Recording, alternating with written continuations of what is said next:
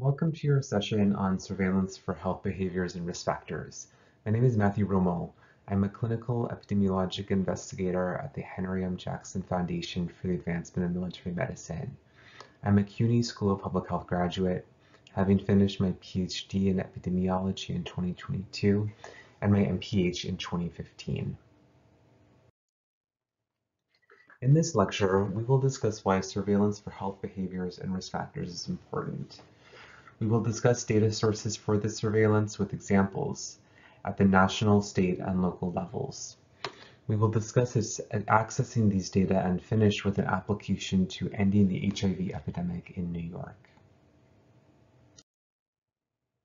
This table shows the leading causes of death in the US in 1990 and 2016, and is from the US Burden of Disease collaborators. Look at the diseases and injuries in the left column and think about the underlying causes. This is exactly why we're having this lecture. There are many behaviors and risk factors that contribute to these diseases, many of which can be addressed. As a continuation of the previous slide, this is also from the US Burden of Disease collaborators. The figure shows risk factors in the left column, and the bar represents number of deaths. You can see within each bar that each risk factor contributes to various diseases or injuries. Looking at the first one, dietary risks, you can see most related deaths are due to cardiovascular diseases. For the second, tobacco use, you can see most related deaths are due to neoplasms and chronic respiratory diseases. You can appreciate to address something like cardiovascular diseases and cancers, you need to understand the epidemiology of underlying risk factors. These are the things that public health can address to make meaningful differences in outcomes. On this slide is a list of the data sources used in the US Burden of Disease study.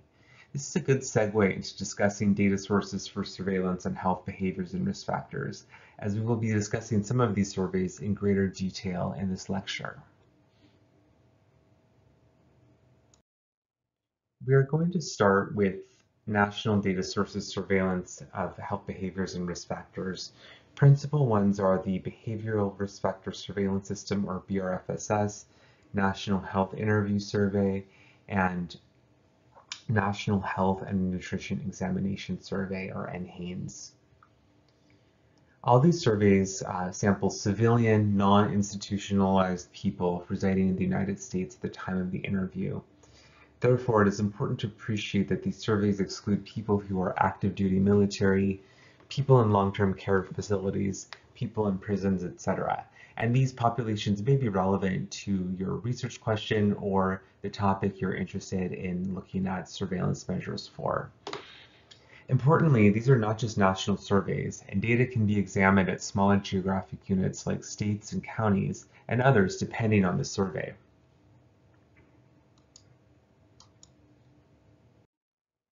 The Behavioral Risk Factor Surveillance System, or BRFSS, is the nation's premier system of health-related telephone surveys, which collects state data about U.S. residents regarding their health-related risk behaviors, chronic health conditions, and use of preventive services.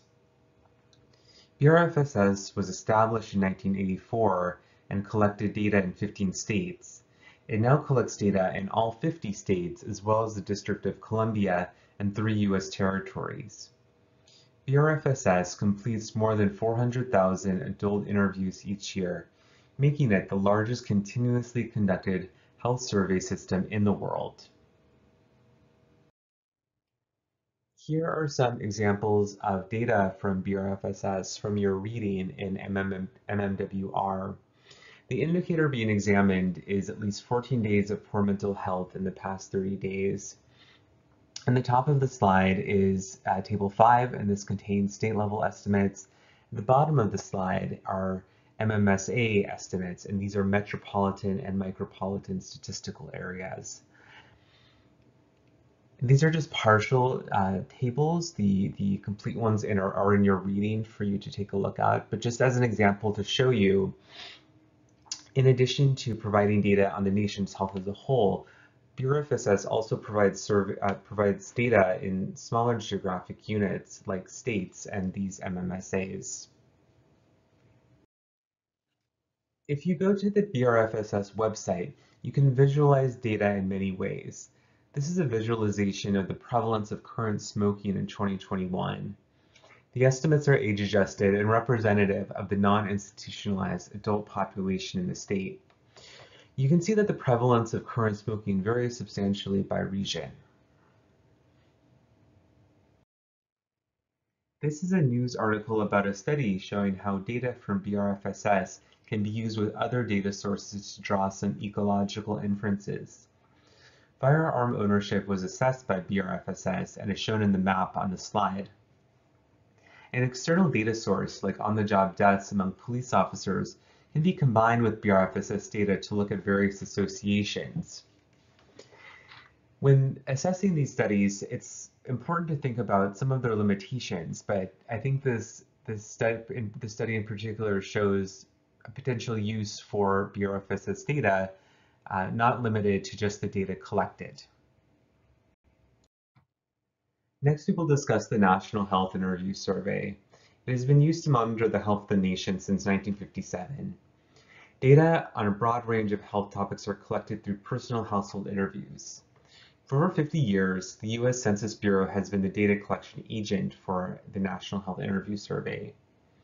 Survey results have been instrumental in providing data to track health status, healthcare access, and progress toward achieving national health objectives. In the National Health Interview Survey, confidential interviews are conducted in households by Census Bureau interviewers. This is a big distinction from BRFSS, which is done over the phone. National Health Interview Survey is the nation's largest in-person household survey, household health survey, covering about 35 to 40,000 households and 70 to 100,000 individuals in each survey. This is a data visualization from the National Health Interview website. It shows the prevalence of cigarette smoking among adults 25 years and older from 2019 through 2022, stratified by educational attainment. Something to think about the National Health Interview Survey and BRFSS and other surveys we will discuss is what makes them different and how does this influence the data and its interpretation. Next, we will discuss the National Health and Nutrition Examination Survey, or NHANES. NHANES is a program of studies designed to assess the health and nutritional status of adults and children in the United States. It is unique in that it combines interviews, physical examinations, and specimen collection. It consists of a nationally representative sample of about 5,000 people who are examined each year from 15 counties across the country. NHANES began in the early 1960s and prior to 1999 focused on different population groups and time intervals. Beginning in 1999, the survey has had continuous sampling. NHANES data can be linked to other administrative data sources like death certificates. It is used to determine the prevalence of major diseases and risk factors for diseases. Information used to assess nutritional status and its association with health promotion and disease prevention. And NHANES is also the basis for national standards for measurements as height, weight, and blood pressure. You might be wondering about the resources needed to collect data as part of this intensive study. In this slide is a picture of an NHANES mobile examination center. This is where participants are interviewed, undergo physical examination, and provide specimens like blood for testing. NHANES covers a vast array of topics. On this slide are some examples of diseases, medical conditions, and other health indicators that it assesses. Let's look at an example from NHANES and see how it provides unique data, for example, compared to the National Health Interview Survey or BRFSS. In this figure are NHANES estimates for diabetes prevalence stratified by sex. As you can see, there is both an undiagnosed and diagnosed categorization. This is a result of collecting both interview data and biological specimens for testing.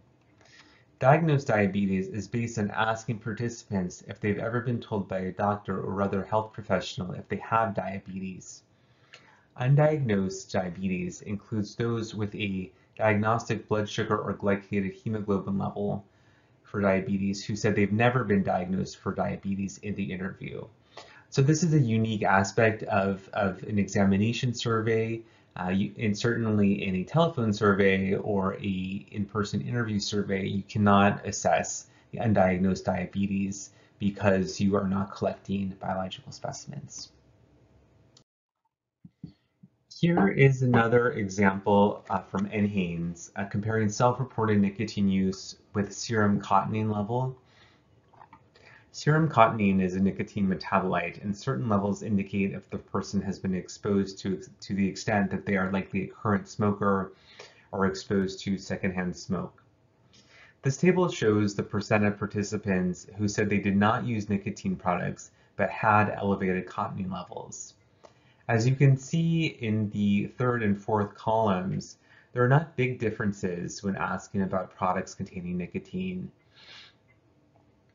For example, when asking about all products containing nicotine, it seems that the difference is about 1 to 2%. In this example, it seems that self-reported nicotine is a pretty good indicator on its own. So this does show another potential benefit of NHANES. You can validate self-reported measures like nicotine use. Let's look at another example that also makes comparisons with other surveys. These two graphs compare height on the left and body weight on the right for NHANES, including measurements and self-report, National Health Interview Survey, and BRFSS. On the left with height, we can see that both men and women overestimate their height, although women to a smaller extent. On the right, we can see that women underestimate their weight, and that most estimates of self-report are fairly consistent with measured weight for men. Think about the implications for this, especially for an indicator like BMI or nutritional status based on BMI. Obesity prevalence will be most accurate with NHANES using measured weight and height to compute BMI.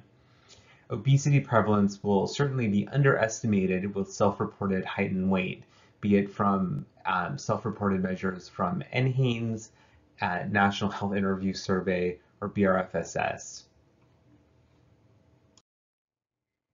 This table summarizes our discussion of these three surveys and compares them. There are differences in the surveys by the type of interview done, how height and weight are measured, if a physical exam is done, the survey frequency, response rates, and sample size. For each item, I think it is helpful to think about how each item influences the validity of the data that are collected. Let's shift into local surveys. The New York City Community Health Survey, or CHS, is a telephone survey conducted annually by the Department of Health and Mental Hygiene, Division of Epidemiology, Bureau of Epidemiology Services. CHS provides robust data on the health of New Yorkers, including both neighborhood and citywide estimates on a broad range of chronic diseases and behavioral risk factors. It is based on the BRFSS. It has been annual since 2002 and uses computer-assisted telephone interviewing, and the survey takes about 25 minutes. Because of the diversity of the city, the Community Health Survey is multilingual. Since 2009, the survey has had a cell phone component, given the increasing number of households without landlines. The Community Health Survey is a stratified random sample, which includes 42 New York City neighborhoods, and the sample frame is constructed on a list of phone numbers provided by a commercial vendor. There are about 10,000 participants in the survey, and these individuals are weighted to the New York City population using census data. These are some of the topics covered by CHS. As you can imagine, many topics are consistently included year after year, but then sometimes new topics can be introduced or taken out depending on the health needs of the city. The limitations of CHS are the same as those of BRFSS. It is phone-based, so there may be language or cultural barriers despite having the interview system in multiple languages. Response rates have been decreasing over time, which may be a source of bias. Due to self-report, there may be social desirability bias or difficulty recalling past behaviors. Since it is a cross-sectional survey, we're not able to establish temporality or incidence. However, because it is done every year, you can look at trends and estimates over time. Let's take a look at an example of how CHS has been used to understand the impact of public policy. Take Care New York was a blueprint used to guide the Department of Health's work to improve every community's health, especially those groups with the worst health outcomes. Take Care New York had 10 core indicators. We will be looking at the second, adults who currently smoke. These are the different policies for tobacco control as part of New York City's 5-point plan. There was an increase in enforcement of taxation, legal action, for example, enforcing strengthened smoke-free workplace laws, promoting smoking cessation with an entire health system to provide free nicotine replacement medications, limiting tobacco marketing and implementing targeting counter-advertising, and monitoring tobacco industry tactics and program effectiveness. This figure uses data from BRFSS prior to 2002 and Community Health Survey data 2002 and after to track adult smoking in New York City. As you can see, different policies are plotted, and we can see how smoking prevalence decreased over time. This is an excellent example of how data, such as that from CHS, can be used to not only inform policy, but also evaluate the impact of policy. We'll talk about another local survey, the New York City Health and Examination Survey, or NYC-Haines. This was modeled after NHANES, the national one, and conducted in New York City in 2004 and in 2013 to 2014. The objectives were to estimate the prevalence of selected diseases and risk factors in the city, to estimate citywide awareness, treatment, and control of selected health conditions, to examine differences in prevalence, awareness, treatment, and control of selected diseases across some demographic subgroups, and to monitor the prevalence of environmental exposures. These are some of the topic areas for New York City Haines. It's important to note that the 2004 survey helped establish baseline levels for important health indicators like obesity, diabetes, and others. Here is an example of data from the 2004 NYC Haines. We previously looked at diagnosed and undiagnosed diabetes in the national survey and Haines, and here we are looking at New York City. Diabetes here is stratified by key demographics. New York City is a very diverse city, so it's important to track how indicators differ by race, ethnicity, and nativity to better inform policy and public health outreach.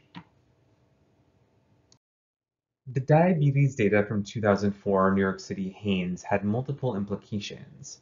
It increased public awareness of diabetes in the city via press releases, peer-reviewed articles, and other publications.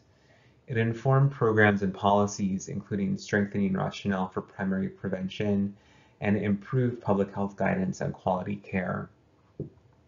It also guided development of the A1C registry, which provided anticipated A1C levels among persons with and without diabetes.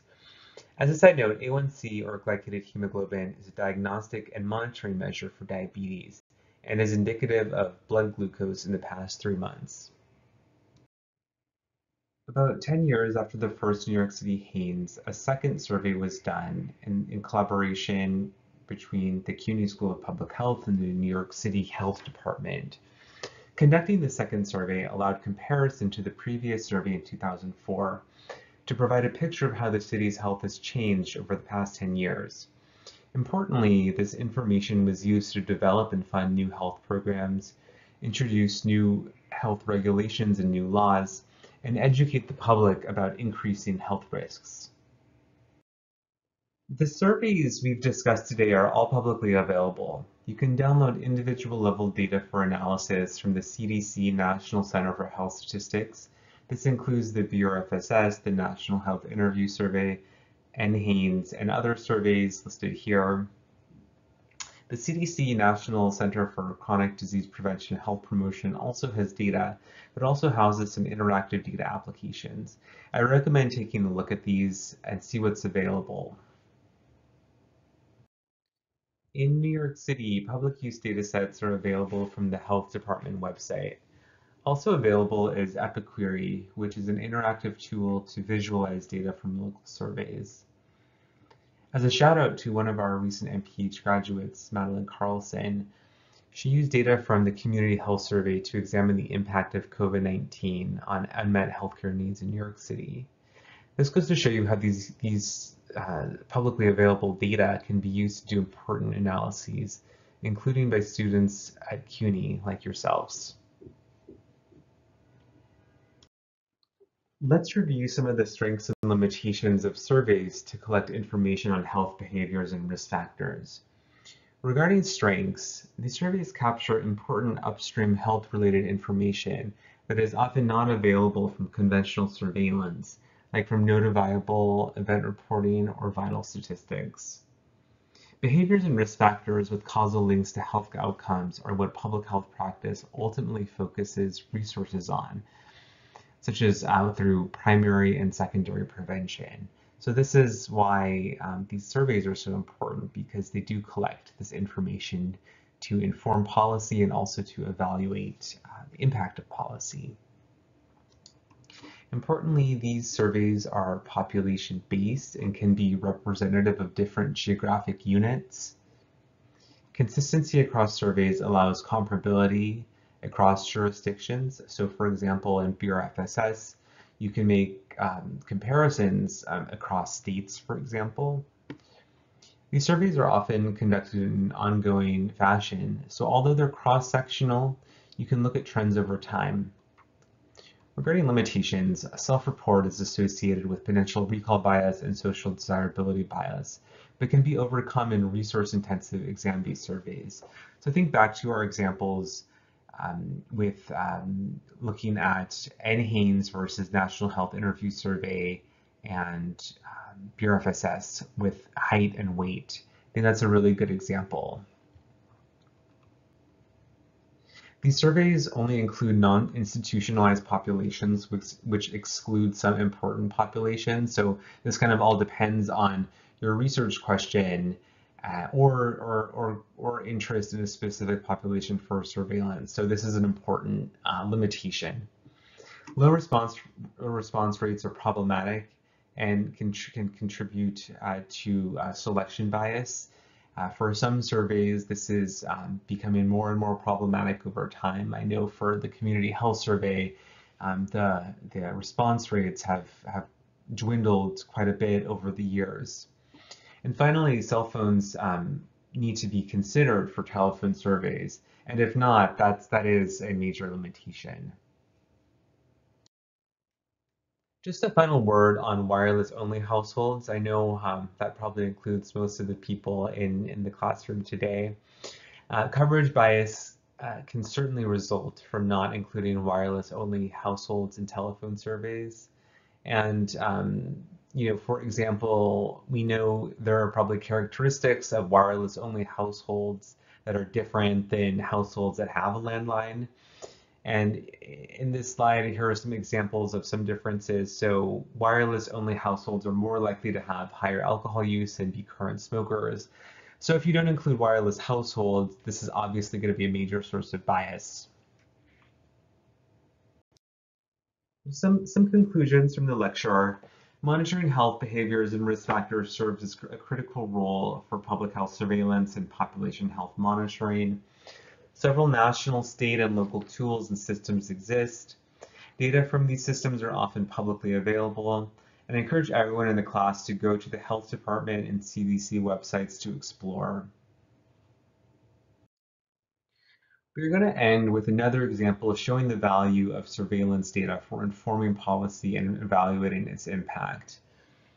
This work was led by Professor Nash and the CUNY Institute for Implementation Science and Population Health. And we're specifically going to be looking at tracking and disseminating information on progress towards ending the HIV epidemic in New York, the dashboard system.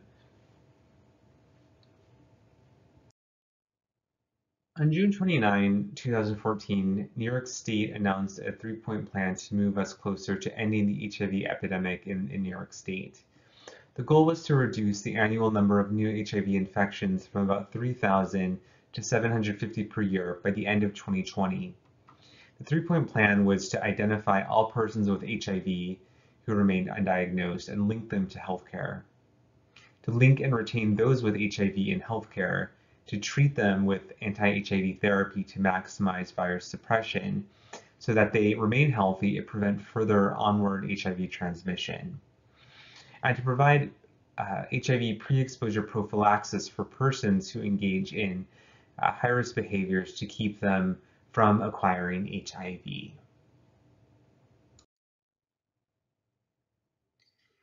The Ending the Epidemic Blueprint Recommendation number 29 was to extend and enhance the use of data to track and report on the initiative's progress.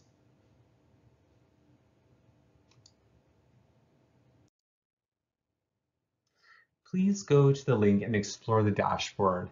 I've included a screenshot of some of the metrics.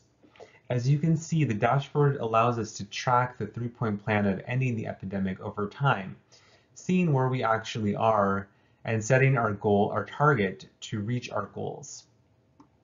This concludes the lecture. Thank you very much for your attention.